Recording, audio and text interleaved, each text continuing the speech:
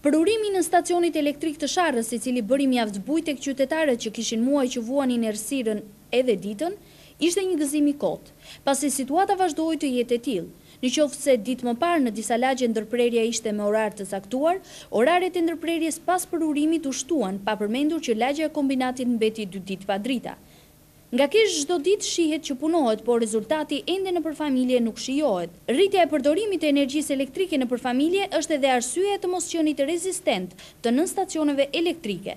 Tajar Bregasi, drejtor teknik, shprehet. Konsumi ditor është rritur me rreth 1.2 milion kilowatt.